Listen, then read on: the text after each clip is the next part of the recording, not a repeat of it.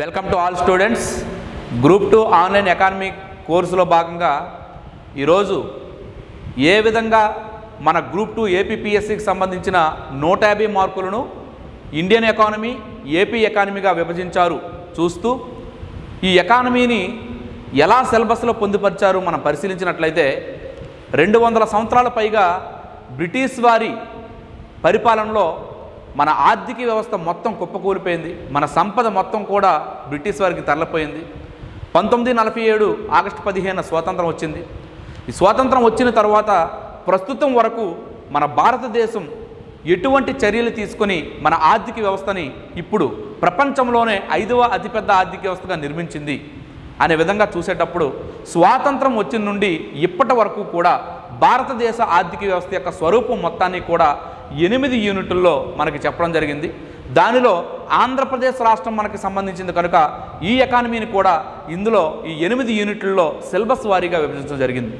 అయితే దీనిలో భాగంగా యూనిట్ 1 మనం పరిశీలిద్దాం. యూనిట్ 1 అసలు ఏ విధంగా సిలబస్ని మనకు పొందుపరిచారు, దీని యొక్క ఆవశ్యకత ఏంటి, 150 మార్కులు పేపర్ 3లోను, 20 to 25 మార్కులు పేపర్ 1లోను, మ్యాక్సిమం 175 మార్కులు 450 మార్కుల్లో వచ్చే అవకాశం ఉన్న సబ్జెక్ట్ కనుక చాలా వరకు దీనిపైన మనం ఫోకస్ చేయాల్సిన అవసరం ఉన్నది.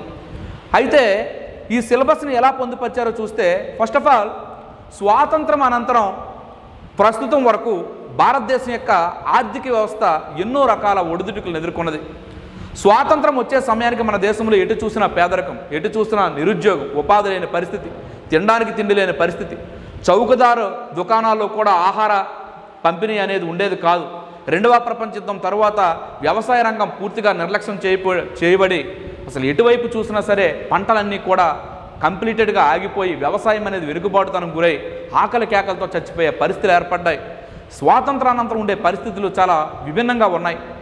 మరి ఆ సమయంలో మన భారతదేశము ఎటువంటి చర్యలు తీసుకోవడం వలన ఆర్థిక వ్యవస్థను గాడిలోకి పెట్టింది అనే విషయం నుంచి ప్రస్తుతం గ్లోబలైజేషన్లో భాగంగా ప్రపంచంలో అన్ని దేశాలతో ఫ్రీ ట్రేడ్ అగ్రిమెంట్స్ ఏవైతే ఉన్నాయో, స్వేచ్ఛా వాణిజ్య ఒప్పందాలు చేసుకొని చైనాతో కానివ్వండి, అమెరికాతో కానివ్వండి, రష్యాతో కానివ్వండి ఎటువంటి ఆర్థిక సంబంధాలు చేసుకొని మన ఆర్థిక వ్యవస్థని డెవలప్మెంట్ చేయాలనే ఉద్దేశంతో, ఏ విధంగా చేయాలనే ఉద్దేశంతో, ఏ నిర్ణయాలు తీసుకోవాలి, ఎటువంటి పాలసీస్ తీసుకురావాలనే ఉద్దేశంతో ఈ సిలబస్ని మొత్తంగా మనకి 8 యూనిట్లో పొందుపరచడం జరిగింది. ఓకే అండి, ఒకసారి చూద్దాం యూనిట్ 1. మరి యూనిట్ 1లో మనం పరిశీలించినట్టయితే ఒక విషయం సార్, స్వాతంత్రం వచ్చే సమయానికి మన దేశము ప్రచ్ఛన్న యుద్ధాన్ని ఎదుర్కొంటుంది. అంటే ఏమీ లేదు సార్, మనతో పాటు ప్రపంచంలో చాలా ఎక్కువ దేశాలకి ఒకేసారి స్వాతంత్రం లభించింది. ఎందుకంటే 2వ ప్రపంచ యుద్ధం అయిపోయిన తర్వాత సామ్రాజ్యవాదంలో భాగంగా బ్రిటన్ దేశం చాలా పేద దేశం అయిపోయి అన్ని దేశాలకి స్వాతంత్రం ఇచ్చేసింది. అదేవిధంగా ఫ్రెంచ్ దేశం కానివ్వండి, అన్ని దేశాలు కూడా ఈ యొక్క ఆఫ్రికా ఖండంలో ఉండే వలసలు కానివ్వండి, ఆసియా ఖండంలో ఉండే వలసలు కానివ్వండి అన్ని దేశాలకి స్వాతంత్రం ఇచ్చేసాయి. ఇంచుమించు అన్ని దేశాలు, శ్రీలంక, బర్మా, పాకిస్తాన్, మరి అదేవిధంగా ఇండోనేషియా, ఈజిప్ట్, యుగోస్లేవియా ఈ దేశాలన్నీ కూడా అప్పుడే స్వాతంత్రం సంపాదించుకునే మనతో పాటు. ఈవెన్ చైనా కూడా 1949 అక్టోబర్ 15 చైనాకు స్వాతంత్రం వచ్చింది. మరి ఈ విధంగా అప్పుడే స్వాతంత్రం వచ్చిన దేశాలన్నీ కూడా ఎదుర్కొంటున్న ప్రధానమైన సమస్య ప్రచ్ఛన్న యుద్ధం. ఏంటి సార్ ఈ ప్రచ్ఛన్న యుద్ధం? ఏమీ లేదు సార్. ఏంటి ఈ ప్రచ్ఛన్న యుద్ధం అంటే, ఒకవైపు సామ్యవాద దేశాల కూటమిగా ఏర్పడిన రష్యా, ఇంకోవైపు పెట్టుబడిదారి విధాన కూటమిగా ఏర్పడిన అమెరికా, ఈ రెండూ కూడా 2వ ప్రపంచ యుద్ధంలో ఒకే కూటమిలో ఉండి ఈ యొక్క యుద్ధం చేసి బ్రిటన్కి సహకరించే 2 దేశాలు కూడా, బ్రిటన్కి ఈ యొక్క రష్యా సహకరించింది, అమెరికా కూడా సహకరించింది. ఆపోజిట్ అయిన జర్మనీ, జపాన్, ఇటలీ ఈ కూటమిని మొత్తాన్ని ఓడించేసింది. అయితే ఎప్పుడూ కూడా ఎక్కడైనా చూడండి 2 వర్గాల పోరు అనేది, ఆధిపత్య పోరు అనేది ఎప్పుడూ కొనసాగుతూ ఉంటుంది. ప్రపంచం మొదట్లో ఈ ఆధునిక రాజ్యాలు ఏర్పడిన మొదట్లో ఫ్రెంచ్కి, ఇంగ్లాండ్కి ఎక్కువగా పోరుండేది. ఆ మొదటి ప్రపంచ యుద్ధం వచ్చేసరికి ఈ 2 కలిసిపోయాయి. తదుపరి 2వ ప్రపంచ యుద్ధం వచ్చేసరికి ఈ అన్ని దేశాలు ఏవైతే ఉన్నాయో సామ్రాజ్యవాదం దేశాలు అన్నీ కూడా, ఈ ఫ్రాన్స్ కానివ్వండి, ఇంగ్లాండ్ కానివ్వండి, అమెరికా కానివ్వండి, రష్యా ఇవన్నీ 2వ ప్రపంచ యుద్ధంలో ఒకే కూటమిలో ఉన్నాయి. ఇటువైపు ఇటలీ, మరి అదేవిధంగా నియంతృత్వ పరిపాలన ఉండే జర్మనీ, జపాన్ ఈ దేశాలన్నీ ఒక కూటమిలో ఉన్నాయి. అయితే 2వ ప్రపంచ యుద్ధం అయిపోయిన తర్వాత మరొక కొత్త పోరు వచ్చింది. దానినే మనం ప్రచ్ఛన్న యుద్ధం అని చెప్పుకున్నాం. ప్రచ్ఛన్న యుద్ధం ఏంటి సార్ ఈ ప్రచారం యుద్ధం అంటే, మనకి మ్యాప్ పాయింట్ ఆఫ్ వ్యూలో చూసినట్టయితే యూరప్ ఖండంలో తూర్పు యూరప్లో ఉండే దేశాలన్నీ కూడా రష్యా ఆధ్వర్యంలో ఉండే తూర్పు యూరప్ యొక్క కంట్రీస్ అన్నీ కూడా సామ్యవాద భావాలు గల దేశాలు. ఈవెన్ చైనా కానివ్వండి, వెనుజులా కానివ్వండి, వాటితో పాటు చూస్తే మరియు తూర్పు యూరప్లో ఉన్న అన్ని దేశాలు, పశ్చిమ యూరప్లో ఉన్న అన్ని దేశాలు కూడా పెట్టుబడిదారి విధానం గల దేశాలు.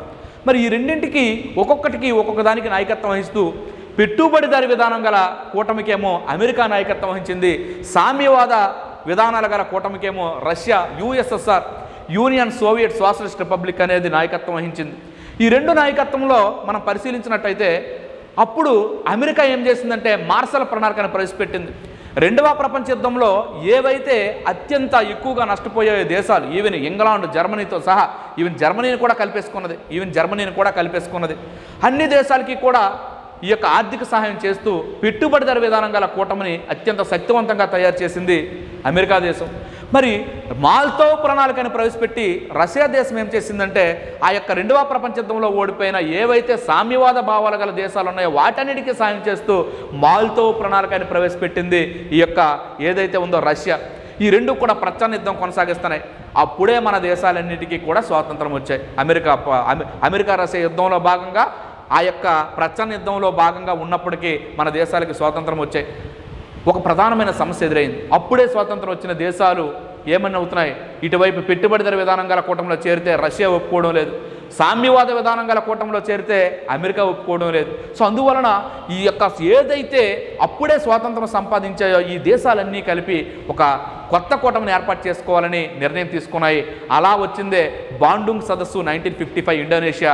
దాని నుంచి ఏర్పడిందే నాన్ అలైన్ మూమెంట్. అయితే స్వాతంత్రం వచ్చే సమయానికి ఎటూ చేరకుండా రెండు దేశాల మధ్య ఇద్దరికీ సపోర్ట్ చేస్తూ ఇటువైపు అమెరికా దేశం గల పెట్టుబడిదారు ఆర్థిక విధానాలను, రష్యా దేశం యొక్క సామ్యవాద ఆర్థిక విధానాలను, ఈ రెండు దేశాల్లో ఉండే మిశ్రమ లక్షణాలన్నింటినీ కూడా ఆమోదిస్తూ వీటన్నింటినీ కూడా మన దేశంలో ప్రవేశపెడుతూ రెండు దేశాలకి సపోర్టెడ్గా ఉంటూ రెండు దేశాలకి మద్దతిస్తూ మధ్యేయ మార్గాన్ని అనుసరిస్తూ మనం తీసుకున్న విధానమే మిశ్రమ ఆర్థిక వ్యవస్థ.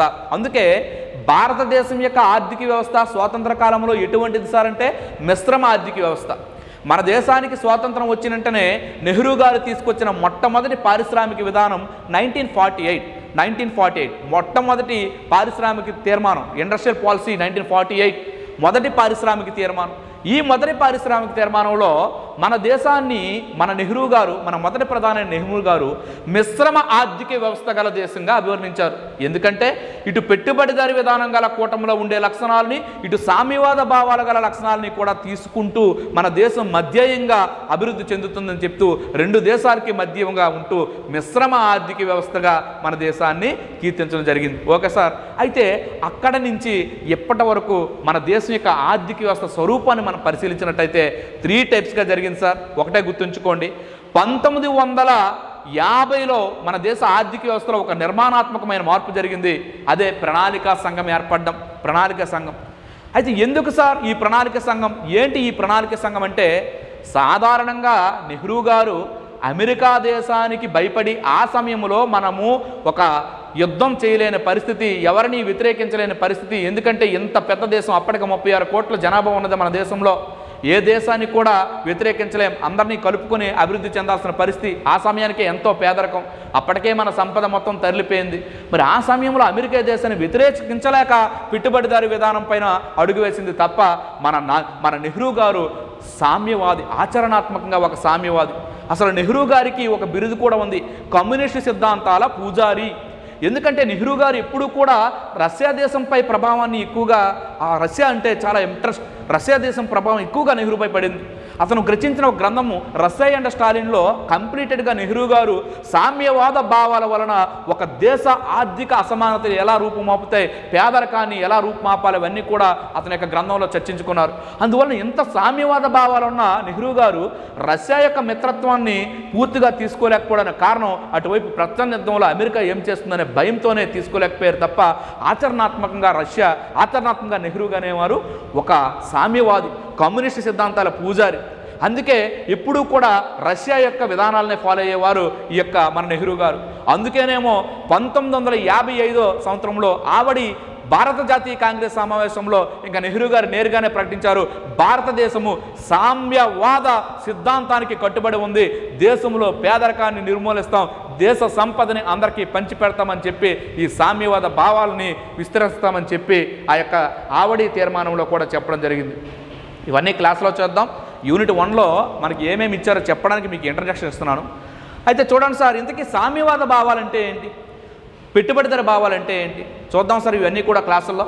సామ్యవాద భావాలంటే మరేం లేదు సార్, 3.28 మిలియన్ చదరపు కిలోమీటర్లు ఉన్న మన దేశంలో స్వాతంత్రం వచ్చే నాటికి 36 కోట్ల మంది జనాభా. దేశంలో ఎక్కువ మంది పేదలే, ఉపాధి లేని వారే, తిండి కూడా లేని పరిస్థితులు ఉంది. వీళ్ళందరికీ అవన్నీ కూడా సదుపాయాలు అందించాలి. దేశంలో ఉండే వనరుల్ని ఏ కొద్ది మంది చేతుల్లో కాకుండా ప్రతి ఒక్కరికి కూడా సమస్థాయిలో అందించేలా ఒక క్రమబద్ధమైన కేంద్ర స్థాయిలో ఒక సంస్థ ఉండి తీరాలి. భౌతిక వనరులు అందరికీ సమపంపిణీ జరగాలి.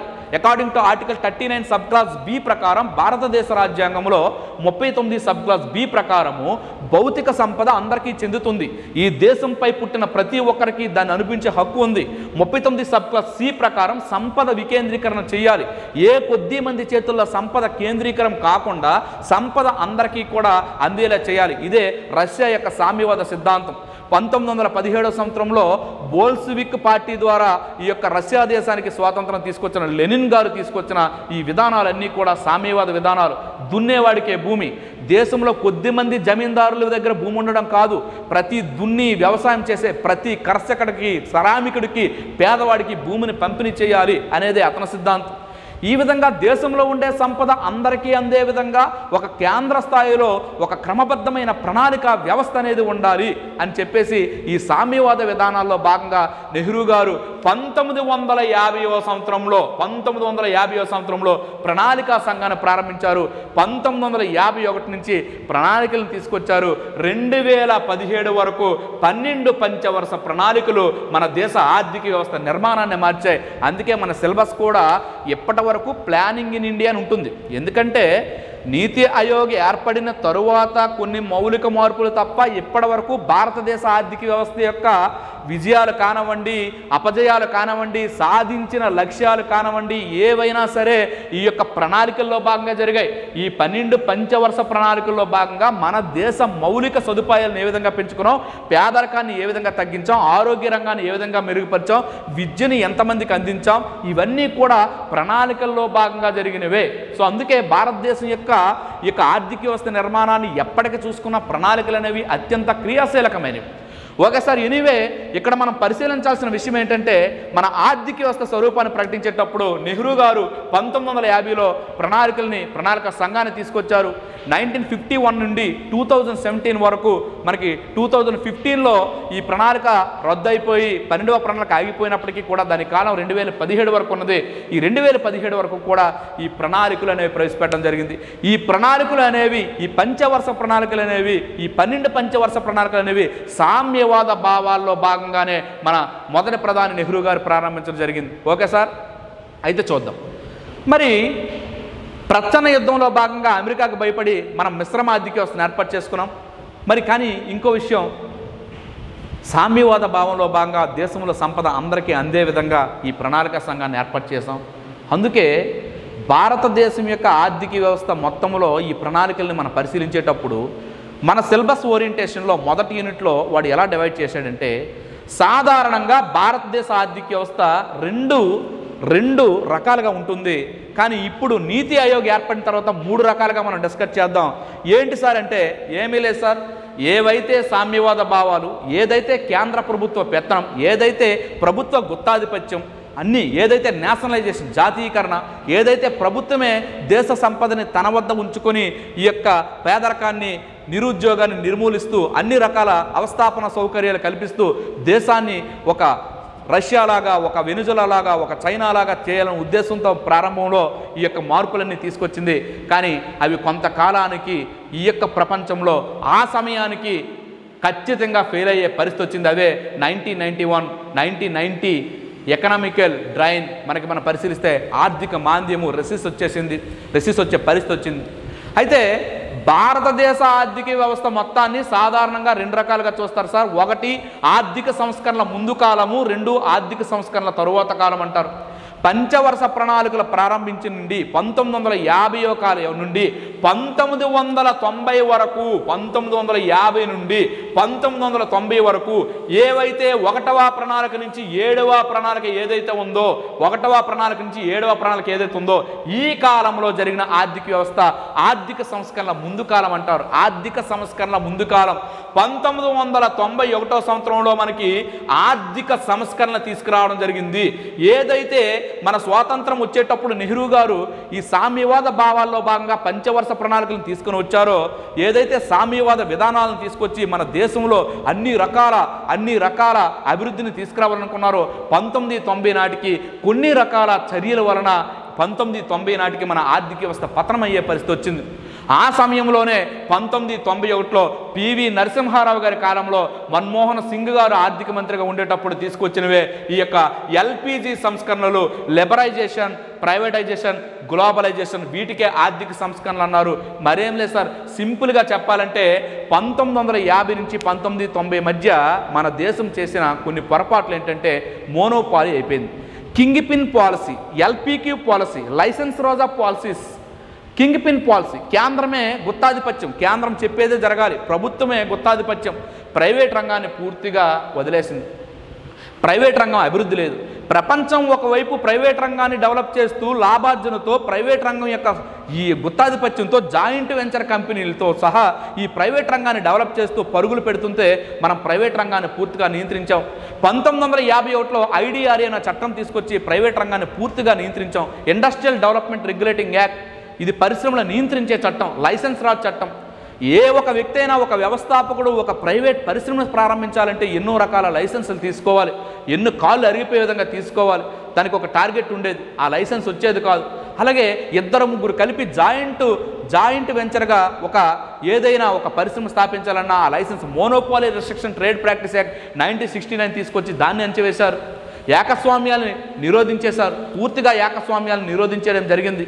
మరి అదేవిధంగా మనం పరిశీలించినట్టయితే విదేశీ రంగం, ఇంకా విదేశీ రంగాన్ని అయితే కనీసం అసలు అడుగు పెట్టించే ప్రసక్తే లేకుండా పోయింది. ప్రైవేట్ రంగాన్ని నియంత్రించారు, మోనోపాలీ, అదేవిధంగా ఎంఆర్టీపీ చట్టాన్ని తీసుకొచ్చి ఏకస్వామ్యాలను నిరోధించారు, విదేశీ రంగాన్ని మరింతగా నిరోధించారు. ఎందుకు విదేశీ రంగాన్ని మరింతగా నిరోధించారు? ఆ రోజు గ్లోబలైజేషన్ జరుగుతుంది. గ్లోబలైజేషన్ ప్రపంచవ్యాప్తంగా కూడా మార్కెట్ రంగ ఆర్థిక వ్యవస్థ పొంతలు తొక్కుతుంది. ఆర్థిక వ్యవస్థలో భాగంగా ప్రపంచ దేశాలు, ఈవెన్ చైనా కూడా మార్కెట్ రంగంలోకి ప్రవేశించింది. ఇంత సామ్యవాద భావాలు గల రష్యా కూడా మార్కెట్ రంగంలోకి ప్రవేశించేసింది. కానీ భారతదేశంలో కొన్ని చర్యలు ఈ యొక్క విదేశీ రంగాన్ని, మార్కెట్ రంగాన్ని అణచివేసేశాయి. జాతీకరణ పైన ఇంట్రెస్ట్ చూపారు. ఈరోజు నెహ్రూ గారు కానివ్వండి, తర్వాత వచ్చిన ఇందిరాగాంధీ గారు మరింత జాతీకరణ, బ్యాంకుల జాతీకరణ కానివ్వండి, ఈ భూ సంస్కరణల చట్టాలు తీసుకురానివ్వండి, ఇక మోనోపోలీగా ఉండేవారు. సో కంప్లీట్గా ప్రభుత్వం ఏం చెప్తే అదే జరగాలనే విధంగా ఉండేవారు తప్ప ప్రైవేట్ వ్యక్తులకు ఎప్పుడు కూడా ఈ యొక్క ప్రైవేట్ రంగ డెవలప్మెంట్ని, విదేశీ రంగాన్ని ఎప్పుడూ ఆహ్వానించే ప్రసక్తి లేదు. అసలు విదేశీ రంగాన్ని ఎందుకు ఆహ్వానించలేదంటే ఒకటే గుర్తుంచుకోండి, 1600 సంవత్సరంలో డిసెంబర్ 31వ తేదీన ఏదైతే జహంగీర్ ఆ కాలంలో, అంటే మనకి ఈ విదేశీయులు 1498 మే 15 వాస్కోడిగామ వచ్చిన తర్వాత ఎంతవరకు జరిగినప్పటికీ కూడా బ్రిటిష్ వారు జహంగీర్ దగ్గర తీసుకున్న అనుమతి పత్రం ఏదైతే ఉందో అప్పటి నుంచి మరింతగా మన దేశము విదేశీ యొక్క బానిస అయిపోయింది. మనందరం చూసే ఉంటాం. బ్రిటిష్ వారికి జహంగీరి ఈ యొక్క అనుమతి పత్రాలు ఇచ్చారు. 1608లో అకిన్స్ వచ్చారు, 1615లో థామస్ రో వచ్చారు. ఈ విధంగా ఎంతోమంది ఈ విదేశీ ఇంగ్లీష్ రాయబారులు వచ్చి జహంగీర్కి ఆ యొక్క షాంపైన్ బాటిల్ ఇవ్వడమో ఇంకేదో ఎరచూపడమో చేసి ఆ యొక్క అనుమతులు పొంది తదుపరి మనం ప్లాసీ యుద్ధం చూసాం, బక్సార్ యుద్ధం చూసాం, కర్ణాటక ఆక్రమణ చూసాం, బెంగాల్ ఆక్రమణ చూసాం, సింధు ఆక్రమణ చూసాం, పంజాబ్ ఆక్రమణ చూసాం. 1857 నాటికి భారతదేశం మొత్తాన్ని ఆక్రమించేశారు. వాళ్ళు ఆక్రమించేశారు. వ్యాపారం చేసుకోవడానికి వచ్చిన విదేశీయులు మన దేశం మొత్తాన్ని ఆక్రమించి మనల్ని 200 సంవత్సరాల పైగా బానిసల్లా పరిపాలించారు. కనుక స్వాతంత్రం వచ్చిన వెంటనే మనం విదేశీ రంగాన్ని పూర్తిగా నియంత్రించాం. 1973లో మరింతగా ఫెరా చట్టం, ఫారెన్ ఎక్స్చేంజ్ రెగ్యులేటింగ్ యాక్ట్ అని ఒక చట్టాన్ని తీసుకొచ్చి విదేశీ మారక ద్రవ్య కరెన్సీని మన దేశంలో ఎట్టి పరిస్థితుల్లో చాలా చట్టబద్ధంగా మాత్రమే మార్చుకోవడానికి వీలు కల్పించాం తప్ప విదేశీ కరెన్సీని సాధారణ వ్యక్తులకి మార్చుకునే ఫెసిలిటీ కూడా లేదు. సో ఈ విధంగా విదేశీ రంగాన్ని మరియు ప్రైవేట్ రంగాన్ని ఇవన్నీ కూడా నియంత్రించడం వల్ల next at the same time కేంద్ర ప్రభుత్వంలో ఉద్యోగుల్లో అవినీతి, మరి అదేవిధంగా కేంద్ర ప్రభుత్వ సంస్థలన్నీ కాయిలా పడిపోయి సెకా చట్టం వచ్చింది 1985లో, సిక్ ఇండస్ట్రియల్స్ కంపెనీస్ యాక్ట్, అన్ని కంపెనీలు దివాలా తీసేస్తున్నాయి. ఈ యొక్క ప్రభుత్వమేమో కేంద్ర ప్రభుత్వ సంస్థలు పెంచింది, కానీ ఇక్కడ అన్ని కంపెనీలు గాయిల పడిపోయాయి. ఎందుకంటే శ్రామికుల్లో నైపుణ్య కొరత, వారికి ఉద్యోగాలకు ఇచ్చిన జీతాల ప్రకారం పనిచేయకపోవడం, యాజమాన్యాల్లో లోపాలు, వీటన్నింటి వల్ల ప్రభుత్వ రంగ సంస్థలు దివాలా తీసేశాయి. విదేశీ రంగము ఖచ్చితంగా లేకుండా పోయింది. ప్రైవేట్ రంగంలో ఉన్న డెవలప్మెంట్ కొంత మాత్రమే. ఈ కారణాల వలన 1990 నాటికి మన దేశ ఆర్థిక వ్యవస్థ పతనమయ్యే స్థాయికి వెళ్ళిపోయింది. ఇలాంటి పతనమయ్యే స్థాయి నుండి మనం మరలా కోలుకోవాలి కనుక 1991లో రాజకీయ అనిశ్చితి కూడా జరిగింది. 4 ప్రధానులు మారారు. ఆ సమయంలో పివి నరసింహారావు గారు ప్రధానమంత్రిగా అయ్యారు. రాజీవ్ గాంధీ గారు 1991 మే 21న శ్రీపెరంబదూరులో ఈ యొక్క ఎలక్షన్ ప్రచారంలో మానవ బాంబుతో చనిపోయారు. చనిపోయిన తర్వాత ఆ సమయంలో మనకి అపర చాణక్యుడిగా వచ్చిన ప్రధానమంత్రి ఈ పివి నరసింహారావు గారు. ఈ పివి నరసింహారావు గారు వచ్చిన తర్వాత మరి అప్పుడు ఆర్థిక మంత్రిగా ఉన్న మన్మోహన్ సింగ్ గారు ఏదైతే ఈ యొక్క ఆర్థిక రంగంలో నిపుణులో అతని సలహాలతో IMF కన్వెన్షన్స్ ఏవైతే ఉన్నాయో ఆ యొక్క 1989లో విలియమ్సన్ కన్వెన్షన్ జరిగింది. ఆ కన్వెన్షన్లో ఆర్థిక మాంద్యంలో చిక్కుకున్న ఏ దేశానికైనా సరే ఈ యొక్క వరల్డ్ బ్యాంక్ IMF యొక్క ఏవైతే విధానాలు ఉన్నాయో వాటిపైన ఏవైతే షరతులు ఉన్నాయో వాటిపైన సంతకం చేస్తే మీకు ఖచ్చితంగా మేము ఈ యొక్క ఆర్థిక మాంద్యం తప్పించడానికి మేము ఇక నిధులు సరఫరా చేస్తామని చెప్పడం జరిగింది. ఆ విధంగా 1991లో మనం IMF యొక్క కన్వెన్షన్పై సంతకం చేసి $7 బిలియన్ అప్పుగా పొంది ఆర్థిక మాంద్యం తప్పించుకున్నాం. మరి ఆ పరిస్థితుల్లో ఈ IMF IBRD చెప్పిన విధంగా తీసుకొచ్చినవే ఎకనామికల్ రిఫార్మ్స్ 1991. అందుకే దీన్ని అత్యంత క్రియాశీలకంగా మనం చెప్పుకుంటాం. ఈ ఎకనామికల్ రిఫార్మ్స్ వచ్చిన నుండి 1991 నుండి 2015 వరకు కూడా మన ఆర్థిక వ్యవస్థ ఇక్కడ 8వ పంచవర్ష ప్రణాళిక నుంచి మనకి 12వ పంచవర్ష ప్రణాళిక వరకు కూడా ఆర్థిక వ్యవస్థలో మరొక స్వరూపం మనకు జరిగింది. మరి అదే సమయంలో మనం మూడోది ఏంటంటే చూడండి, ఆర్థిక వ్యవస్థని మనం స్వాతంత్రం వచ్చి నుంచి 3 భాగాలుగా చూసుకోవాలి. ప్రణాళికా సంఘం ఏర్పడిన నుండి ఆర్థిక సంస్కరణల వరకు ఒక పీరియడ్, ప్రణాళికా సంఘం నుంచి ఆర్థిక సంస్కరణలు జరిగిన వరకు ఒక పీరియడ్, ఆర్థిక సంస్కరణ అనేది ఒక టాపిక్. ఆర్థిక సంస్కరణ నుంచి ఈ యొక్క 12వ పంచవర్ష ప్రణాళిక వరకు జరిగింది ఒక రకమైన ఆర్థిక వ్యవస్థ. ఈ టైంలో ఉండేది మిశ్రమ ఆర్థిక వ్యవస్థ అయితే ఆర్థిక సంస్కరణ జరిగిన తర్వాత వచ్చింది మార్కెట్ రంగ ఆర్థిక వ్యవస్థ. ఈ మార్కెట్ రంగ ఆర్థిక వ్యవస్థ కోసం మనం పూర్తిగా తెలుసుకోవాలి. మరి 2015లో నీతి ఆయోగ్ వచ్చిన తర్వాత ప్రస్తుతం 2021 ఇప్పుడు వరకు కూడా ఈ నీతి ఆయోగ్ సంబంధించి నీతి ఆయోగ్ ఏదైతే వచ్చిందో ఈ నీతి Aayog 3 years agenda 2017-20, 15 years agenda 2017-2032 నీతి ఆయోగ్ వచ్చిన తర్వాత ప్రణాళికా సంఘం ఏదైతే ఇనిషియేట్ తీసుకున్నదో పేదరిక నిర్మూలన కానివ్వండి, వ్యవసాయ రంగ అభివృద్ధి కానివ్వండి, డిజిటలైజేషన్ కానివ్వండి, విద్యారంగ సంస్కరణ కానివ్వండి, ఈరోజు ప్రణాళికా సంఘం ఏం చేసిందో నీతి ఆయోగ్ అయితే చేస్తుంది.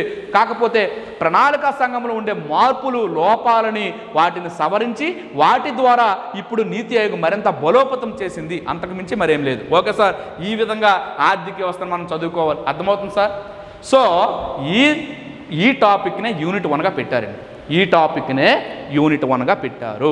ఓకే, అర్థమైంది కదా సార్ అందరికి కూడా? అంటే ఫస్ట్ నుంచి లాస్ట్ వరకు ఆర్థిక వ్యవస్థ మొత్తాన్ని ఒకటో యూనిట్లో పెట్టేశారు. అతి పెద్ద టాపిక్ సార్, చాలా పెద్ద టాపిక్. ఒక్కసారి చూద్దాం ఏంటో సిలబస్. ప్రస్తుతం వరకు భారతదేశం సాధించిన లక్ష్యాలు, సాధించిన విజయాలు, అపజయాలు. దీనిలోనే మనం మొదటగా పేదరికం అనే టాపిక్ స్టార్ట్ చేస్తాం, నిరుద్యోగం అనే టాపిక్ స్టార్ట్ చేస్తాం. ఈ రెండింటిలో సాధించిందైనా ఫెయిల్యూర్ అయినా సక్సెస్ అయినా సరే పేదరికము, నిరుద్యోగం. ఎందుకంటే స్వాతంత్రం వచ్చే సమయానికి 54.6% పేదరికం ఉండేది. ఇప్పుడు మనం పరిశీలించినట్టయితే రంగరాజన్ కమిషన్ ప్రకారం 29.8, NSSO 68th రౌండ్ సర్వే ప్రకారం 21.9% ఉంది. అంటే సుమారుగా పేదరికము 50% తగ్గింది. మల్టీ డైమెన్షనల్ పావర్టీ ఇండెక్స్ ప్రకారం కూడా మన దేశంలో పేదరికం 50% తగ్గింది. అదేవిధంగా సాధించిన విజయం. మరి అపజయం ఏంటంటే ఎప్పటికీ ప్రపంచంలో అత్యంత ఎక్కువ మంది పేదలు ఉన్న దేశం ఏదంటే భారతదేశం. అత్యంత ఎక్కువ పేదరికం ఉన్న దేశం. అందుకే 2015 నుంచి 2030 మధ్య ఏదైతే UNO United nations organisation sustainable development goals SDG గోల్స్లో భాగంగా ప్రప్రథమైన మొట్టమొదటి లక్ష్యము, ఖచ్చితంగా సాధించి తీరాల్సిన లక్ష్యం ఏదంటే ప్రపంచంలో ఏ దేశము కూడా పేదరికాన్ని ఏ రూపంలో కూడా లేకుండా 2030 నాటికి చేయాలి. మరి అలా చేయాలంటే ప్రపంచ దేశాలన్నీ ఇటువైపు చూస్తున్నాయంటే భారతదేశం వైపు. ఎందుకంటే ప్రపంచంలో ఉన్న పేదలందరినీ కలిపిన మన దేశం కంటే తక్కువే ఉంటాం. అందువలన భారతదేశంలో పేదరిక నిర్మూలన జరిగితే యుఎన్ఓ తన లక్ష్యాలను సాధించుకున్నట్టే. అందుకే మనకి ప్రపంచంలో అన్ని దేశాలు కూడా సుస్థిర అభివృద్ధి లక్ష్యాల్లో భాగంగా ఎంతో సహాయం కూడా చేస్తున్నాయి. సో ఈ సుస్థిర అభివృద్ధి లక్ష్యాలను మనం ఖచ్చితంగా సాధించి తీరాలి అంటే పేదరికాన్ని ఖచ్చితంగా రూపుమాపాలి. మరి పేదరికాన్ని రూపుమాపాలంటే ఉపాధి అవకాశాలు కల్పించగలగాలి, నిరుద్యోగాన్ని నిర్మూలించగలగాలి. ఈ రెండు అన్యోన్య సంబంధాలు. పేదరికం పోవాలంటే ఉపాధి అవకాశాలు కలగాలి, నిరుద్యోగ నిర్మూలన జరుగుతుంది. అది జరిగితే పేదరికం తగ్గుతుంది. ఎనీవే ఈ యొక్క టాపిక్ మనం చూడాలి. మరి దీనిలో భాగంగానే మనం చూసాం సాధించిన విజయాలు అపజయాల్లో మెయిన్ పంచవర్ష ప్రణాళికల్లో భాగంగా జరిగింది. అందుకే మొదటి పంచవర్ష ప్రణాళిక నుండి 12వ పంచవర్ష ప్రణాళిక వరకు కూడా మనం మొత్తంగా డీటెయిల్గా చూడాలి. నేనైతే ఎకానమీలో ఆ యూనిట్లోనే మీకు ఫండమెంటల్ డేటా అంతా చెప్పేస్తాను. దానివల్ల 8 యూనిట్లలో రెండోసారి మూడోసారి కూడా రివిజన్ అవుతుంది. ఒక డేట్ కానీ ఒక ఇయర్ కానీ వస్తే అక్కడ జరిగిన ఎకనామికల్ సంబంధించిన ఇష్యూస్ అన్నీ కవర్ చేసేస్తాను. అప్ టు 2021 ఎగ్జామ్ వరకు మీకు నేను మొత్తం కవర్ చేస్తాను. Okay sir. మరి అదేవిధంగా మనం పరిశీలిస్తే 1991లో నూతన ఆర్థిక సంస్కరణలు వచ్చాయి కనుక నూతన ఆర్థిక సంస్కరణలు ఎల్పిజి పాలసీస్ అని చెప్పి వాడొక యూనిట్ని అక్కడ మనకి పెట్టడం జరిగింది. మరి అదేవిధంగా ఈ ఆర్థిక సంస్కరణల తర్వాత ప్రణాళికల తర్వాత వచ్చిందే నీతి ఆయోగ్ కనుక నీతి ఆయోగ్ సహకార సమైక్య, నీతి ఆయోగ్ లక్ష్యాలు, నీతి ఆయోగ్ యొక్క స్ట్రాటజీ. మరి ఇదేదైతే సుస్థిర అభివృద్ధి లక్ష్యాలను మనం చెప్పుకున్నామో ఈ లక్ష్యాలని, ఈ సుస్థిర అభివృద్ధి లక్ష్యాలని భారతదేశంలో సాధించడానికి ఎవరు నోడల్ ఏజెన్సీగా ఉన్నారంటే ఈ నీతి ఆయోగ్ కనుక ఈ నీతి ఆయోగ్ యొక్క సహకార సమైక్య కోసం మనం చెప్పుకోవాలి. ఒకసారి చూసారా సిలబస్ మొత్తాన్ని కూడా మీకు క్లియర్గా చూపించాను. ఇంకా ఫైనల్గా 3 టాపిక్స్ ఉన్నాయి సార్, 4 టాపిక్స్. ఒకటి రెగ్యులైజేషన్ ఆఫ్ ఇండియన్ ఎకానమీ, ఆర్థిక వ్యవస్థ క్రమబద్ధీకరణ. మొదటగా స్వాతంత్రం వచ్చి నుండి ప్రస్తుతం వరకు కూడా మన ఆర్థిక వ్యవస్థలో ఎన్నో రకాల సంస్థలను నియంత్రించడానికి ఆర్థిక వ్యవస్థ యొక్క క్రమబద్ధీకరణ సంస్థలు ఏర్పడ్డాయండి. లైక్ టెలికాం యొక్క రంగాన్ని నియంత్రించడానికి ట్రాయ్ అనే ఒక సంస్థ ఏర్పడింది, telecom regulating authority of India. Stock market నియంత్రించడానికి సెబీ అనే ఒక సంస్థ ఏర్పడింది. ఇలా ఎన్నో రకాల సంస్థలు ఉన్నాయి. ఈ సంస్థలన్నింటినీ కూడా ప్రతి రంగంలో పర్యావరణం కానివ్వండి, అదేవిధంగా వ్యవసాయం కానివ్వండి, వ్యవసాయ రంగానికి వ్యవసాయ వ్యయాల ధరల కమిషన్ 1985 ప్రతి రంగాన్ని మోనోపాలీ కాకుండా నియంత్రిస్తూ పేదవారికి అనుకూలంగా ఉండాలి, ధనవంతులకి కూడా లాభార్జనకు అనుకూలంగా ఉండాలి, మధ్య మార్గంలో ఉండాలి. ఇవన్నీ పక్కన పెడితే భారతదేశంలో అత్యంత ఎక్కువగా ఉండే ఎవరైతే ఈ యొక్క మనం అనుకుంటాం మధ్యతరగతి వర్గాలు వారికి అనుకూలంగా ఈ యొక్క ట్రాన్స్పరెన్సీస్ అన్నీ ఉండాలంటే రెగ్యులేటింగ్ బాడీస్ యొక్క అథారిటీస్ అవసరం. సో అందుకే నీతి ఆయోగ్ సహకార సమైక్యలో భాగంగానే మనం చూస్తే ఇక్కడ ఆర్థిక వ్యవస్థ క్రమబద్ధీకరణ సంస్థలు. ఫైనల్గా సార్ ఈరోజు ఇవన్నీ దేనికోసమండి? దేశంలో పేదరికం లేకుండా చేయాలి, అందరికీ ఉపాధి అవకాశాలు ఉండాలి, అందరికీ విద్యా సదుపాయాలు ఉండాలి, దేశం మొత్తం మంచి మౌలిక సదుపాయాలు ఉండాలి, మంచి గ్రామీణ రోడ్లు ఉండాలి, తాగడానికి తాగునీరు ఉండాలి, వ్యవసాయం చేసుకోవడానికి మంచి పంటలకి సాగునీరు అందించాలి. ఓకే, టెక్నాలజీ పరంగా టెలిఫోన్ కనెక్టివిటీ, ఇంటర్నెట్ కనెక్టివిటీ అందించాలి. ఇవన్నీ జరగాలి. సరే, ఇవన్నీ ఎంతమందికి జరుగుతున్నాయి? భారతదేశంలో ఎంతమందికి అన్ని రకాల వర్గాలకి విద్యా అవకాశాలు అందుతున్నాయి, ఆరోగ్య సదుపాయాలు అందుతున్నాయి, ఈ యొక్క టెలిఫోన్ కనెక్టివిటీ అందుతుంది, మౌలిక సదుపాయాలు అందుతున్నాయి. మరి వీళ్ళందరికీ కూడా జరగకుండా కొద్ది మంది వర్గాలకు మాత్రమే జరిగితే ఏం ఉపయోగం ఉంది? సో అటువంటప్పుడు మన దేశాన్ని మనం పరిశీలిస్తే మన దేశమేమో ప్రపంచంలో 5వ పెద్ద ఆర్థిక వ్యవస్థ, 2030 నాటికి 3వ అతిపెద్ద ఆర్థిక వ్యవస్థ అవుతుంది, 2050 నాటికి 2వ అతిపెద్ద ఆర్థిక వ్యవస్థ అవుతుంది మన దేశం. కానీ మన దేశంలో ప్రపంచంలోనే అత్యంత ఎక్కువ మంది పేదలు ఉన్నారు, అత్యంత ఎక్కువ నిరుద్యోగం ఉంది. ఎటు చూసినా సరే ఈ యొక్క అవస్థాపన సౌకర్య లోపము, వర్షం వచ్చిందంటే చిన్న చినుకులు పడినా సరే మొత్తం కూడా అంతా కూడా మునిగిపోయే పరిస్థితి వరదల వలన. మరి ఎక్కడా కూడా పర్యావరణ కాలుష్యం లేదు. ఈ కాలుష్యం వచ్చేసరికి ప్రపంచంలో 20 ఆక్స్ఫామ్ యొక్క నివేదిక ప్రకారం ప్రపంచంలో 20 అత్యంత కాలుష్యమైన నగరాల్లో 14 భారతదేశంలో ఉన్నాయి. మరి ఎక్కడా మనకి జరుగుతుంది అభివృద్ధి? సో ఒకటే గుర్తుంచుకోండి, ఈరోజు విద్యా అవకాశాలు అందరికీ అందుతున్నాయా? పేదరికం ఖచ్చితంగా రూపుమాపిందా? ఇవన్నీ పరిశీలిస్తే ఒకటే గుర్తుంచుకోండి సార్, ఇటువంటి అభివృద్ధి లేనిది ప్రపంచంలో మనం 5వ అతిపెద్ద ఆర్థిక వ్యవస్థ, దేశంలో అందరూ పేదవాళ్ళే. ఓకే, మన దేశం యొక్క లిటరసీ రేట్ 74.04%, బట్ ఎస్సీలో ఎప్పటికీ 50% లేదు. మారుమూల గ్రామీణ ప్రాంతాల్లో పాఠశాలలు లేవు, మారుమూల గ్రామీణ కొండ ప్రాంతాల్లో ప్రైమరీ హెల్త్ సెంటర్స్ లేవు. మరి ఇటువంటి అభివృద్ధి దేనికి అభివృద్ధి? సో జనాభాలో ప్రతి వర్గాన్ని, ప్రతి వ్యక్తిని, ఇంచుమించు ప్రతి వర్గాన్ని, ప్రతి ప్రాంతాన్ని కూడా కలుపుకుంటూ జరిగే అభివృద్ధిని మనం సమ్మిళిత వృద్ధి, ఇంక్లూజివ్ గ్రోత్ అంటాం. ఇంక్లూజివ్ గ్రోత్ అంటే కంప్లీటెడ్గా పేద వర్గాలు, బడుగు బలహీన వర్గాలు, వికలాంగులు, మహిళలు, ఇక ఎస్సీ ఎస్టీ వర్గాలు, బలహీన వర్గాలు అందరినీ కలుపుకుంటూ వృద్ధి జరగాలి తప్ప ఏ కొద్ది మంది చేతుల్లోనూ ఆర్థిక సంపద కేంద్రీకృతమైపోయి ముఖేష్ అంబానీ ఆస్తి 2 లక్షల కోట్ల నుంచి 4 లక్షల కోట్లు పెరిగింది, పారిశ్రామికవేత్తల యొక్క ఆస్తులు ఎలా పెరిగాయంటే అది వృద్ధి కాదు. ప్రపంచంలో 5వ అతిపెద్ద ఆర్థిక వ్యవస్థగా భారతదేశం ఉంటే భారతదేశం అనేది సమ్మిళిత వృద్ధి సాధించినట్టు కాదు. భారతదేశంలో ఉండే అందరికీ కూడా 100% విద్యా అవకాశాలు అందాలి, 100% ఆరోగ్య సదుపాయాలు అందాలి, 100% మౌలిక సదుపాయాలు అందాలి. అందరు వర్గాలకి సమాన దృష్టితో ఏదైతే వృద్ధి జరుగుతుందో అదే సమ్మిళిత వృద్ధి. సో ఓకే సార్, మరి ఇంకా సుస్థిర అభివృద్ధి, సస్టైనబుల్ డెవలప్మెంట్, సుస్థిర అభివృద్ధి. ఈరోజు ప్రపంచం మొత్తం ఈ సుస్థిర అభివృద్ధి లక్ష్యాలని 2030 నాటికి సాధించి తీరాలి. 2015లో యుఎన్ఓ ఏర్పాటు చేసింది. 2030 నాటికి ప్రపంచంలో ప్రతి దేశం కూడా 17 ఈ లక్ష్యాలని 169 ఉపలక్ష్యాలని సాధించి తీరాలని. మరి ఈ లక్ష్యాలను ఎక్కువగా సాధించాల్సిన దేశం ఏదంటే భారతదేశం వైపు చూస్తున్నాం. ఎందుకంటే ఈ సుస్థిర అభివృద్ధి లక్ష్యాల్లో మొట్టమొదటి లక్ష్యం ఏంటంటే ప్రపంచంలో ఏ రూపంలో కూడా పేదరికాన్ని లేకుండా 2030 నాటికి చేయాలి. మరి ప్రపంచంలో పేదరికం అత్యంత ఎక్కువ ఉన్న దేశం భారతదేశం కనుక ప్రపంచ దేశాలు భారతదేశం వైపు చూస్తున్నాయి. భారతదేశం పేదరికాన్ని మొత్తంగా నిర్మూలిస్తే ప్రపంచంలో పేదరికం పోతుందని. అందుకే మనకి ఎన్నో రకాల ఫండ్స్ కూడా వస్తున్నాయి అన్ని దేశాల నుంచి. ఓకే, మరి ఇంతకీ సుస్థిర అభివృద్ధి ఏంటి సార్? సమ్మిళిత వృద్ధి అంటే ఏంటంటే భారతదేశంలోనే కాదు, సో భారతదేశంలో లేదా ఒక రాష్ట్రంలో కానివ్వండి అన్ని వర్గాలని, బలహీన వర్గాలు, ఎస్సీ ఎస్టీ కానివ్వండి, మహిళలు కానివ్వండి, వికలాంగులు కానివ్వండి, అన్ని ప్రాంతాలు కానివ్వండి, అన్ని వర్గాలు కానివ్వండి, అందరినీ కలుపుకుంటూ జరిగే వృద్ధి మనం సమ్మిళిత వృద్ధి, ఇంక్లూజివ్ గ్రోత్ అన్నాం. మరి సుస్థిర అభివృద్ధి అంటే ఏంటంటే, సుస్థిర అభివృద్ధి అంటే ఏంటంటే భవిష్యత్తు తరాలు ఉన్నాయి. ఈ భూమి పైన నువ్వు ఇప్పుడు పుట్టి కొంతకాలం ఉండి వెళ్ళిపోతావు, మరి తర్వాత ఎన్ని తరాలు వస్తుంటాయి? మన క్రీస్తుపూర్వం 2350 సింధు నాగరికత చూసిన తర్వాత సుమారు 5000 సంవత్సరాల జీవన విధానం జరిగింది భారతదేశంలో. మరి ఇటువంటి తరాలు ఎన్ని జరుగుతున్నాయి? మరి ఈ తరాలన్నింటికి భవిష్యత్తు తరాలకి వనరు లేకుండా ఇప్పుడు ఉన్న వనరులన్నీ కూడా నువ్వు ఉపయోగించిస్తే, చూసాం కదా పెట్రోల్ 100 రూపాయలు దాటి 102 రూపాయలు 1 లీటర్ అయింది. మరి డబ్బులు పెరగడం కాదు, ఆ పెట్రోలే తరిగిపోతే, ఆ పెట్రోల్ లేకుండా పోతే భవిష్యత్ తరాలకి పెట్రోల్ ఎలా కనిపిస్తుంది? సహజ వనరులు ఏవైతే ఉన్నాయో వాటిని మనం దుర్వినియోగం చేస్తున్నాం. ఏవైతే పునర్వినియోగం చెందవో బొగ్గు కానివ్వండి, ఈ పెట్రోల్ కానివ్వండి, ఖనిజాలు కానివ్వండి, మన ఇష్టానుసారంగా ఉపయోగిస్తున్నాం.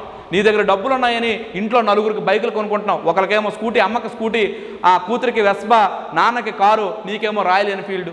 ప్రజా రవాణాను ఎవరైనా ఉపయోగిస్తున్నారా? ఎవ్వరూ ప్రజా రవాణాను ఉపయోగించట్లేదు. ఈరోజు అభివృద్ధి చెందిన దేశాలు స్వీడన్, జపాన్, ఈ యొక్క నార్వే, ఈ దేశాల్లో ప్రజా రవాణాను ఉపయోగిస్తున్నారు.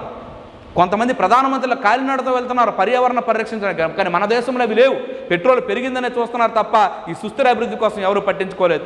భవిష్యత్ తరాలు కూడా వచ్చి మనలాగే జీవిస్తాయి. మన కుమారులు ఉన్నారు, వాళ్ళ కుమారులు ఉంటారు, వాళ్ళ కుమారులు ఉంటారు. వాళ్ళు వచ్చేసరికి ఇక్కడ వనరులు కానీ జీవ వైవిధ్యం, ఈరోజు కూడా మనం పిచ్చుకలు చూడాలంటే చిన్నప్పుడు ఇన్ని పిచ్చుకలు చూసేవాళ్ళం, కనిపిస్తున్నాయా?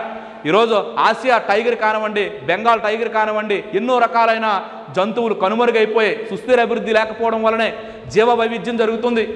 మరి అదేవిధంగా వనరుల కొరత ఏర్పడుతుంది. ఇక్కడ జరుగుతుంది ఏంటంటే నిన్ను అభివృద్ధి సాధించమని చెప్పడం లేదు, అభివృద్ధి సాధించు, ఇన్నోవేషన్, ఇంకా ఇన్నోవేటివ్గా ఆలోచించు. ఇప్పుడు ప్రస్తుతం ఉన్న వనరుల్ని పరిమితంగా ఉపయోగిస్తూ నవీన కల్పన ద్వారా, నవకల్పన ద్వారా నువ్వు అభివృద్ధి సాధించు. ఎగ్జాంపుల్ ఏంటంటే పునర్వినియోగం చెందే వనరులు. ఈరోజు సౌరశక్తి ఉన్నది, పవన శక్తి ఉన్నది, అలల శక్తి ఉన్నది. వీటన్నింటినీ కూడా డెవలప్ చేయి. దీన్ని 2030 నాటికి 40% పెంచాలని పారిస్ ఒప్పందం అగ్రిమెంట్ కూడా ఇచ్చింది. 40% పునర్వినియోగం చెందే వనరులను ఉపయోగించండి, పునర్వినియోగం చెందిన వనరులను తగ్గించండి, ఎందుకంటే భవిష్యత్ తరాలకు అవసరం. ఇలా 17 లక్ష్యాలని సుస్థిర అభివృద్ధి లక్ష్యాలుగా మనకు తీసుకొచ్చారు. మోస్ట్ ఇంపార్టెంట్ సుస్థిర అభివృద్ధి లక్ష్యాలు 2030 నాటికి సాధించాల్సినవి. గ్రూప్ 1లో మొన్న 4 కూర్చులు వచ్చి దీనిపైన, ఈ గ్రూప్ 2లో 2000 ఈ యొక్క ఏదైతే 21 లేదా 22 ఫిబ్రవరి లోపు ఎగ్జామ్ జరిగిపోతుంది కనుక ఖచ్చితంగా పేపర్ 1లో సుస్థిర అభివృద్ధి లక్ష్యాల మీద 4 బిట్లు వస్తాయి. పేపర్ 3లో ఖచ్చితంగా చెప్తున్నాను 6 to 7 బిట్లు ఖచ్చితంగా వస్తాయండి. Most important. నెక్స్ట్ ప్రాంతీయ అసమానత. ఏమండి, ఇది ఒకే భారతదేశంలో ఉన్నాం. ఆంధ్రప్రదేశ్లో ఉన్నవాడు, అరుణాచల్ ప్రదేశ్లో ఉన్నవాడు, జమ్మూ కాశ్మీర్లో ఉన్నవాడు ఒకే జీవన విధానంతో ఉన్నాడా? ఏమండి, గిరిజనులు ఉన్నారు కొండ ప్రాంతంలో, వాళ్ళు మనము ఒకే జీవన విధానం ఉన్నామా? వాళ్ళకి కనీసం టీవీ నెట్వర్క్ సదుపాయాలు లేవు, ఒక ఫోన్ సిగ్నల్స్ ఉండవు. ఈ ప్రపంచానికి ఆ ప్రపంచానికి సంబంధం లేదు. ఈశాన్య రాష్ట్రంలో ఉన్నవాడికి మనలాగా జీవన విధానాలు ఉన్నాయా? ఇన్ని రకాల సదుపాయాలు మన దేశం, మన రాష్ట్రం, మన కేంద్ర ప్రభుత్వం మనకు కల్పిస్తుంది.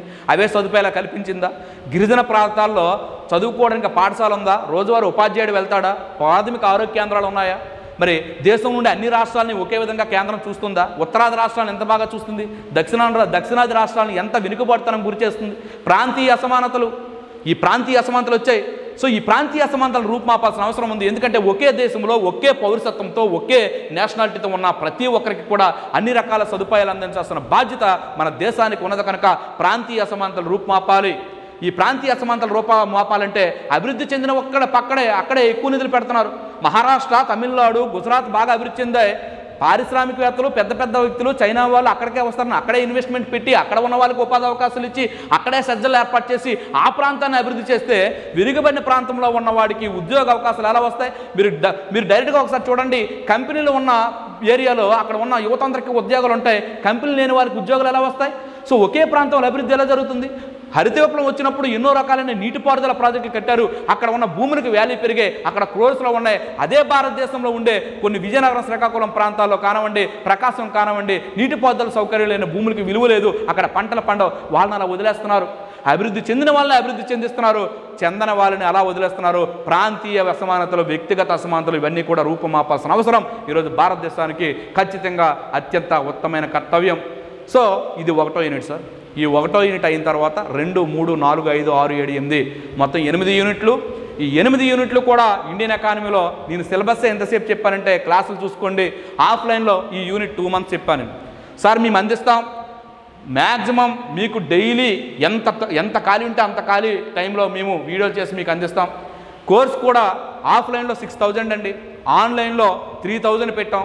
మొదటి వారంలో కొనుగోలు చేసిన వాళ్ళకి 2500 పెట్టాం. గ్రూప్ 2 మొత్తం కోర్సుని ఎంతకంటే తగ్గించి మేము చేయలేం. ఎందుకంటే ఆఫ్లైన్లో చెప్పడానికి ఒక రకమైన ఫీలింగ్ ఉంటుంది. ఆన్లైన్లో కెమెరా ముందు మీకోసం 3 గంటలకు ఉదయం లేచి లేదా సాయంత్రం 6 గంటల తర్వాత రోజు 8 గంటలు ఇక్కడ మేము వర్క్ చేయాల్సిన పరిస్థితి వస్తుంది. సో అందువలన 2500 ఫీజు పెట్టాం.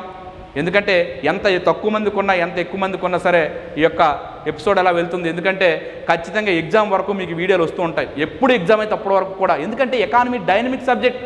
మీకు స్టాక్ అయిపోయిన వెంటనే ఏదైనా కరెంట్ వస్తే వెంటనే మీకు యాప్లో నేను అప్లోడ్ చేయాలి. సో అందువల్ల ఏదో ఫిజిక్స్, కెమిస్ట్రీ, బయాలజీలో లేదంటే పాలిటీ, ఏపీఎస్ట్రీ లాగా కుదరదు. ఎకానమీ డైమెన్షన్ ఈ యొక్క సర్వే మారిపోతే మళ్ళీ మొత్తం నేను చెప్పుకొని రావాలి, మొత్తం మెటీరియల్ని అప్డేట్ చేయాలి, ఎక్కడెక్కడ మారింది అన్నీ చెప్పాలి. అందువలన 2500 అనేది చాలా తక్కువ ఫీజు. ఇది కూడా నేను 7 days ఉంచుతాను సార్. తర్వాత 3000 ఉంటుంది. ఎట్టి పరిస్థితుల్లో మార్పు అనేది ఉండదు. మరలా ఎప్పుడో ఏదైనా నోటిఫికేషన్ ఆఫర్ ఏదో వచ్చినప్పుడు తగ్గిస్తాం తప్ప తగ్గించే ప్రసక్తి కూడా లేదు. ఎందుకంటే మేము మీకు న్యాయం చేస్తాం. ఇంకా 3 పేపర్లు నేను ఎందుకు పెట్టలేదంటే ఇది మీకు 100 వీడియోలో 200 వీడియోలు కాదండి. ఎన్ని వీడియోలు వస్తాయి చూడండి. ఒక యూనిట్ చెప్పడానికి నాకు ఇంత టైం పట్టింది. ఒక జస్ట్ సిలబస్ చెప్పడానికి చాలా క్లియర్గా సాధారణమైన పదాన్ని ఎక్స్ప్లెయిన్ చేస్తూ అర్థవంతమయ్యే విధంగా చిన్న చిన్న టెర్మినాలజీని కూడా ఎక్స్ప్లెయిన్ చేస్తూ దాని నుంచి గరిష్టంగా ఇప్పటి వరకు యూపీఎస్సీ సివిల్ సర్వీస్ వరకు ఉపయోగపడే విధంగా నేను ఎకానమీ ఇస్తాను, మీకు కంప్లీట్గా ఇస్తాను. అంతవరకు నేను న్యాయం చేయగలను. సో ఎకానమీ అయిపోయిన తరువాత మీ అభ్యర్థులందరూ కోరుకుంటే అట్ ద సేమ్ టైం మరొక స్టూడియోని ఏర్పాటు చేసి ఎంపీడీఓ రామకృష్ణ గారు ఉన్నారు, అలాగే చాలామంది మన శైలేందర్ రెడ్డి గారు ఉన్నారు, మంచి ఫ్యాకల్టీ. వాళ్ళతో పాలిటీ అయిపోయి నేను ఈ యొక్క కోర్సు యొక్క పరిస్థితిని బట్టి స్టూడెంట్స్ యొక్క అవసరాన్ని బట్టి స్టూడెంట్స్కి అవసరం ఉంటేనే మేము చేయాలి, ఆ విధంగా చేస్తాం. మొత్తం అంతా కోర్సు మీకు ఇచ్చేసి 8000 7000 ఫీజు పెట్టి ఈ యొక్క ఏది సరిగ్గా చేయకుండా ఉండడం మంచిది కాదు. అందుకే ఓన్లీ ఎకానమీ ముందు చేస్తాం. మ్యాక్సిమం 2 monthsలో మీకు ఎకానమీ స్టాక్ మొత్తం అయిపోతుంది. టోటల్గా నేను క్లియర్ చేసేస్తాను. 2 monthsలో మొత్తం కోర్స్ క్లియర్ చేస్తాను. ఇంకో స్పెషల్ మీకు ఏంటంటే ఆఫ్లైన్లోకి మీరు మళ్ళీ రావచ్చు. వచ్చి ఈ ఆఫ్లైన్ పేమెంట్ ఏదైతే ఉందో ఆన్లైన్లో కట్టిగా రిమైనింగ్ని కట్టేస్తే మీకు సరిపోతుంది. ఇంకా ఎక్కువగా మేము తీసుకోం. అర్థమైందండి?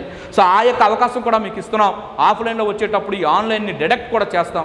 బాగా ఉపయోగించుకోండి. ఒక విషయం సార్, ఎకానమీ బాగా అర్థమైందంటే మీరు మిగతా వాళ్ళకంటే 50 మార్కులు ఎక్కువగా స్కోర్ చేయగలరు. సో గ్రూప్ 2కి ఇది హార్ట్ కనుక ఖచ్చితంగా తీసుకోండి. ఎందుకంటే ఎన్నో సంవత్సరాల నుంచి కళ మీకు ఒక డిప్యూటీ తహసీల్దార్ అవ్వాలనో, ఏసీటీ అవ్వాలనో, సబ్ రిజిస్టర్ అవ్వాలనో, ఒక మంచి ఉద్యోగం. ఇంకో విషయం చెప్తాను, మీరు మామూలుగా చదివితే ఉద్యోగం రావచ్చు, కానీ ఇక్కడ గ్రూప్ 2లో మరో దేనికి లేనట్టు మంచి మార్కులు బట్టి నీ సర్వీస్ అనేది ఖచ్చితంగా ఉంటుంది. నీ యొక్క 1 మార్కులో నువ్వు అనుకున్న సబ్ రిజిస్టర్ మిస్ అయిపోవచ్చు, ఇంకో క్యాడర్ రావచ్చు. సో 1 మార్కు 2 మార్కులో నాన్ ఎడ్యుకి వెళ్ళిపోవచ్చు. ఒకసారి ఆలోచించుకోండి. దీనివల్ల మీకు నష్టం లేదు. ఒక పండగ ఒక సెట్ తీసుకుంటే 2500 రూపాయలు సార్. ఒక డ్రెస్ మానేసుకుంటే చాలు సార్. సో అద్భుతంగా మీకు చెప్తాం. మాకు కూడా మీరు కోఆపరేట్ చేయండి, మీ ఫ్రెండ్స్ అందరికీ తెలియజేయండి. ఒక పండగకి నువ్వు ఈ పండగకి డ్రెస్ తీసుకోలేదంటే నీకు సంవత్సరం పాటు కంప్లీట్గా ఎకానమీ క్లాసులతో పాటు అన్ని రకాల గైడెన్స్ నుంచి వస్తుంది కనుక నీ భవిష్యత్తును నిర్దేశించే దీన్ని తీసుకుంటావా, పండగకి డ్రెస్సే తీసుకుంటావా నువ్వు నిర్ణయించుకో. లేదు సార్ నాకు పండగ డ్రెస్సే కావాలి, ఈ కోర్స్ కావాలనుకుంటే అది నీ ఇష్టం. ఓకే సార్, దీనిలో అయితే రాజీ లేదు. 3,000 రూపాయల ఫీజు అయితే మేము ఫిక్స్ చేస్తాం. ఫస్ట్ వారం రోజులు మాత్రం మేము దీనికి 2,500 పేమెంట్ పెడుతున్నాం. నెక్స్ట్ రెగ్యులర్గా ఇక్కడ మీకు క్లాసులు వస్తాయి. ఏవైనా డౌట్స్ ఉంటే నేను టైం పెడతాను, ఆ టైంలో కూడా మీరు నేరుగా నాకు కాల్ చేసి అడగవచ్చు. Okay sir. నెక్స్ట్ మొత్తం ఎకానమీ టెస్ట్ సిరీస్ కూడా మీకు ఫ్రీగా ఇస్తున్నాం. మొత్తం ఎకానమీ కొత్త పీడిఎఫ్ కూడా మీకు అందిస్తున్నాం. ఇవన్నీ సదుపాయాలు కూడా మీకు ఉంటాయి. ఒక ఎకానమీ పీడిఎఫ్కే నేను 8,800 రూపీస్ పెడుతున్నాను. ఓన్లీ ఎకానమీ మెటీరియల్ పీడిఎఫ్ మనకి యాప్లో ఉంటుంది, అది కొనుగోలు చేసుకోవచ్చు. తరువాత అయిపోయిన తర్వాత అది 800 రూపాయలు పెడుతున్నాం. మరి ఎకానమీ ఓవరాల్ టెస్ట్ సిరీస్ 1000 రూపాయలు పెడుతున్నాం. 1000 ప్లస్ 800 ఇండివిజువల్గా కొనుక్కుంటే 1800 సార్. మరొక 700 పెడితే 3 ఫ్రీగా మీకు వస్తున్నాయి. అది మీరు గమనించుకోవాల్సి ఉంటుంది. టెస్ట్ సిరీస్కి మాత్రం 1000 రూపాయలు తీసుకుంటాం సార్. త్వరలో ప్రారంభిస్తాం. Only economy test series start చేస్తాను. తదుపరి ఈ యొక్క మెటీరియల్ కూడా పీడిఎఫ్లో పెడతాను. ఈ యొక్క మెటీరియల్ కూడా 800 మేము చార్జ్ చేస్తున్నాం.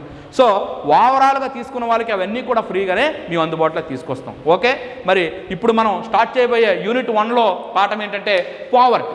ఓకే, పావర్టీ తర్వాత అన్ఎంప్లాయ్మెంట్, తర్వాత ప్లానింగ్ కమిషన్, పంచవర్ష ప్రణాళికలు మొత్తం అయిపోయిన తర్వాత నూతన ఆర్థిక సంస్కరణలు, రెగ్యులేషన్ ఆఫ్ ఎకానమిక్ బాడీస్, నీతి ఆయోగ్ యొక్క సిస్టమ్స్ మరియు గోల్స్ ఏవైతే ఉన్నాయో 15 years agenda, 3 years agenda, next inclusive growth, sustainable development growth, next inequalities, okay, ప్రాంతీయ అసమానతలు, ఇవన్నీ కూడా మొదటి యూనిట్లో మీకు వివరణాత్మకంగా చెబుతూ దీని పీడిఎఫ్ను పెట్టేస్తాను. మీరు నోట్స్ రాసుకోవాల్సిన అవసరం లేదు.